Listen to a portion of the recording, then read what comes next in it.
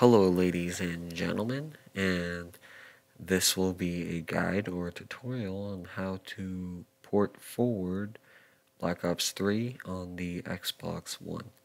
So what you want to do first is go start on your Xbox, open or power it on, then from the main menu you can tab over or use the left joystick over to the left, and then you'll see a little settings toolbar at the bottom.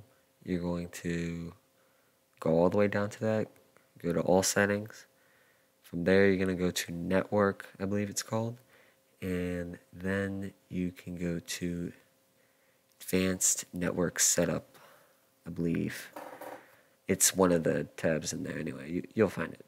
But once you get there, you'll get a page that looks like this, and information circled in the red you might want to take a picture of with your phone or write it or note it down. I don't think you'll need the MAC addresses or the wired MAC or whatever, but I mean, you can just take a picture of it or write it down. Don't take a picture of mine on the screen, take a picture of the one that you have, because your information will be different.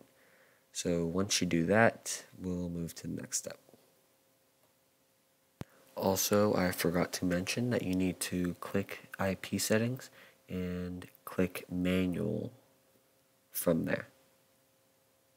Okay, after you've clicked manual, and this will pop up, and there'll be 4 boxes, and all of your information will be there.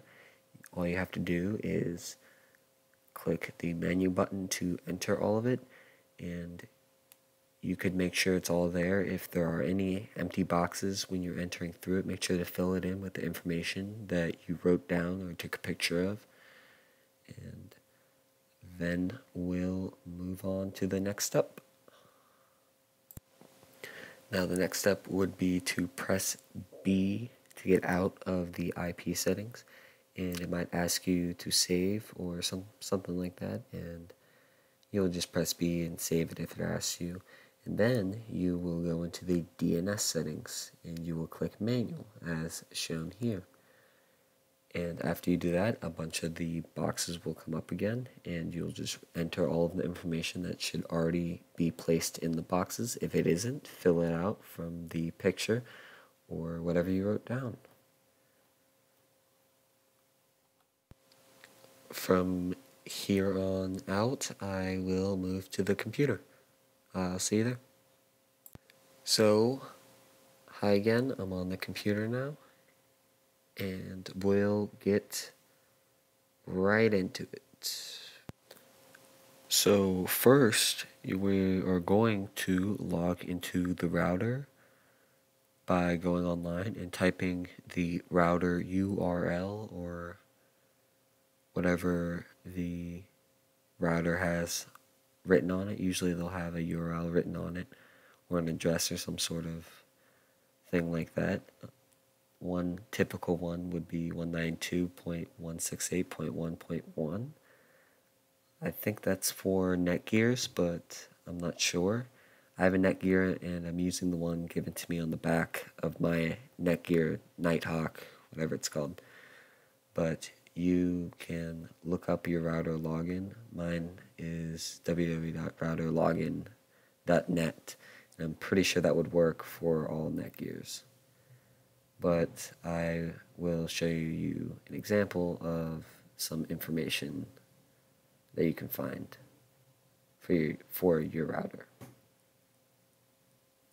So I already have Netgear, so just gonna get out of that.